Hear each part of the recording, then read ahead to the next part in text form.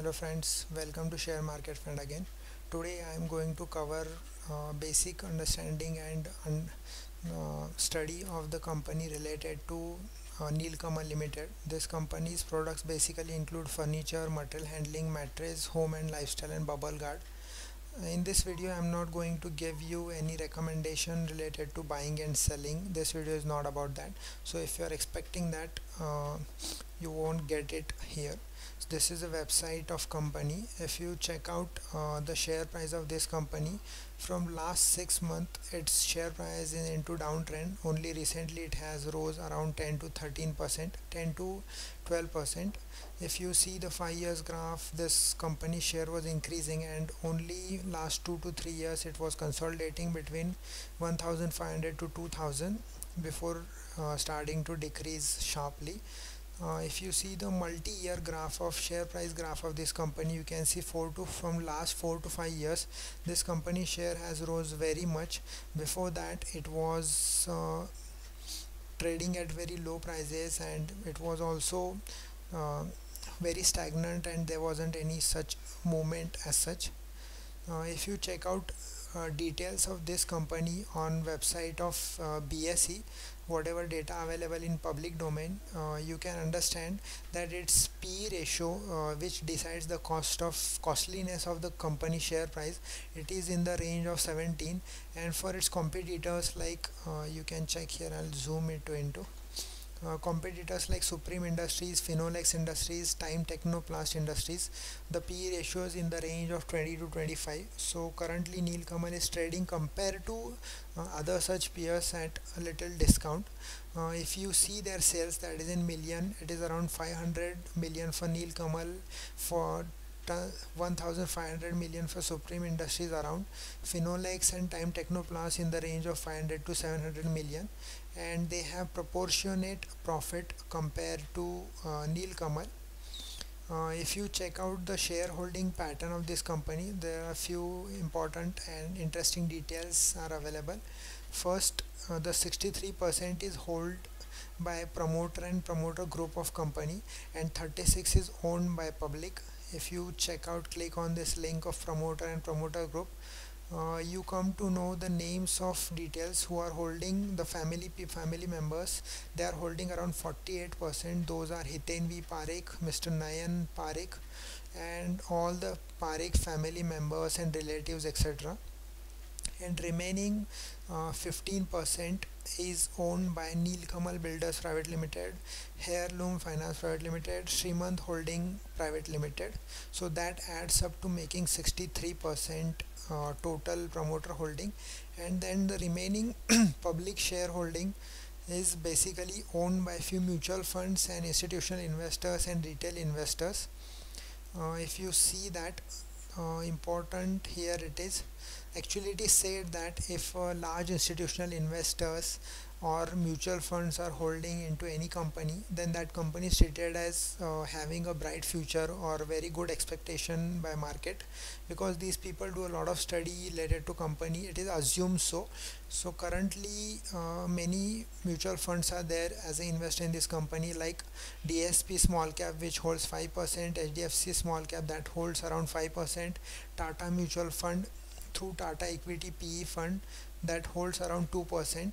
And important one of the investor is Mr. Dolly Khanna, who holds around 2% into the company, who is very renowned investor and well known and popular. On YouTube also you can find very much videos related to his investment, etc. And other remaining are IEPF, Trust, HUF, non-resident Indians, etc. One important thing you can understand here is that individual shareholders, means minor shareholders who hold shares up to value of 2 lakh, those are around 24,000 investors are there, apart from who are buying mutual fund out of this three. Okay, so this is shareholding pattern of this company. If you check out the financial performance that is provided on BSE website in public domain, you can see the overall annually you can check that companies, these values are in million. it was 1600 million in 2014, then it rose to 1700 million the total revenue, then 1800 million, then 20, then 2100 million. The profit margin, operating profit margin, is in the range of 8 to 10%, and net profit margin is very thin, that is 2 to 5%. So I think company has a risk of compromising a profit margin. Maybe that is due to their raw material dependence on crude side product, because they deal with basically into uh, plastics majority. So that is what I understand, is it depends on crude byproduct that is required for production of plastic or processing of plastic. Then it also exports to other markets also, so it does has impact of dollar related things or dollar related fluctuation. So that one thing we need to keep in mind. And another few details, those are explained in their website. You can check out their website for detailed overall business understanding of this company. First we will check out about us section on their website. Here you can see the Nilkamal's core businesses they have mentioned here, that is material handling solutions, molded furniture, Nilkamal mattress, then Nilkamal home ideas related to furniture, and then bubble guard solutions apart from at home retail, home store retail chain. Also they have mentioned here their details of various plants in overall country. Those are like in north they have presence in Samba, that is in Jammu and Kashmir, Greater Noida Uttar Pradesh, Barjora West Bengal, Sindar Nasik Maharashtra, Silvassa Union Territory and Dadra Nagar Haveli, 2 plants. Then Pondicherry Union Territory and Hosur in Tamil Nadu. So these are plants, and 8 to 10 plants they have mentioned here. Then we can check out the leadership details, who are the leaders of this company. These are, first is Mr. Vaman Rai Parekh, who is co-founder and promoter of Nilkamal Group. He has around 60 years of experience in the plastic industry. Then Mr. Sharad Parekh, managing director of Nilkamal Group. He also has a good experience in business and plastic related industry. Then Mr. Hiten Parekh, joint MD and promoter of Nilkamal Group. Then Mr. Manish Parekh, who is looking after furniture, he is president and executive director. Then Mr. Nayan Parekh, president and executive director for material handling part, Mr. Nayan Parekh. All this do have shareholding on their head, so that is one thing to mention important. They have mentioned their overall journey or overall starting and end of business.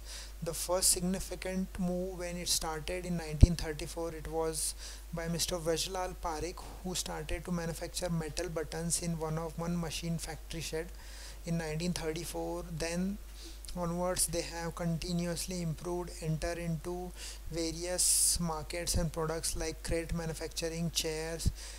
Then they got become official crate supplier in 1994 to Coca-Cola and Pepsi. So that is a significant big customer for the company. Then you can check out other plants of this company set up in future later time. Then they set up 2005 at home their retail home furniture series. Then they did JV with Bito Logger Technique of Germany in 2006. And then significant movement in 2011, that was JV with Combro Manufacturing Company USA. Then in 2017 they started bubble guard in their business product. Okay. Then we'll check out their awards and accolades they have got. Here they have provided basic details and overall reach of the company. It has 10 large manufacturing plants across India and Sri Lanka, which occupy a massive 1 million square feet of constructed area. They have around 400 plus techno-commercial experts, which operate in 39 regional offices, then 71 warehouses they have spread in India.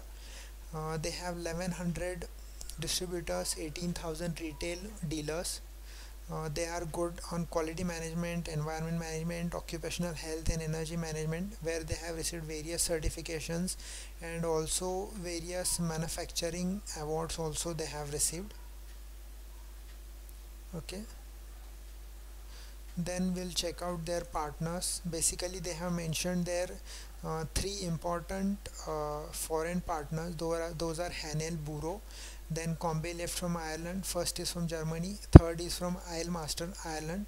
They all provide important benefit to company in the field of material handling and automated storage and all related things. Okay, we'll check out their businesses. If you click on this furniture link, before that I'll close few tabs. Okay, if you click on this furniture, then it shows all the products sold by company. Those are for living room, bedroom, home utility, cafe and banquet. You can see here all the illustrative very good images.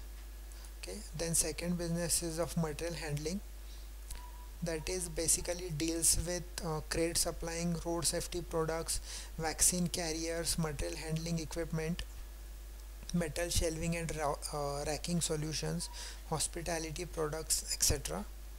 Then they have mattress, which is basically used for medical or home purposes.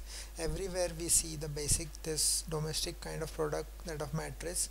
Then home and furniture products they also sell. Those are living room. Then for dining room, bedroom, they have listed various products like lounge ascents, then beds, bookshelves, decor, dining sets, shoe racks, wardrobes, etc. Then they have recently launched product, that is bubble guard, as mentioned on their timeline. It is basically used for guarding purposes, what I understand from this images. That is like protection and shock absorbing kind of guard, I think. That is sheet guard, here it is shown. Pack guard for protection of package back boxes, coil guard for protection of coils, pallet guard, then floor guard, wood guard, etc. So these are all products of this company. We have seen the financial side of the company and the basic business model and overall products of the company through its websites, and few important thing that is to understand through its annual report is that so many people think that this company has presence only in the field of uh, plastic molding or furniture, etc., but 10% of its revenue comes from retail products. Basically it's home at home retail shop series is there. You must have observed it into various malls and various places where they sell furniture and lifestyle related products, furnishing, accessories, etc. So 90% of their products comprise that of overall total revenue comes from plastic, and 10% that comes from retail, that is, I think they have mentioned it as lifestyle, furniture, furnishing and accessories. So that is the breakup I wanted to show you of their overall functioning. It is mentioned on 137 page number in their annual report. So this was all about Nilkamal and its business and its financial things.